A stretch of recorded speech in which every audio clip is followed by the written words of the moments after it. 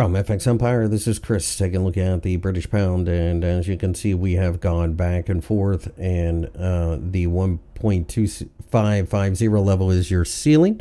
The 1.2350 level underneath is your floor. I think we continue to see a lot of back and forth with this 50-day EMA underneath offering a bit of a floor in the market.